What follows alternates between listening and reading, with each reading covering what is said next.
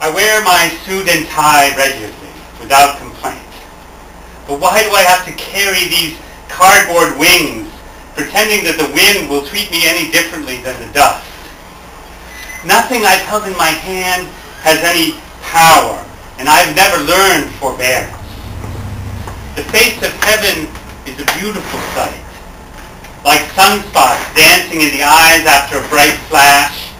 My fingers can draw bright flowers in bright colors more brilliant than any gardener's art, but the pavement does not even raise a cloud of dust at my path. I seem to have lost the ability to get drunk. Anyone who can still be intoxicated with hope, who can still dream of the thought of the appearance of a flower, seems to me to be merely laying the dark, reddish-black dregs from the bottom of the bottle on the tongue, swallowing obliviously nothing but dust. My shame comes from what my love has ruined. Within the scattered detritus of my house, I can only find the wish to be an architect.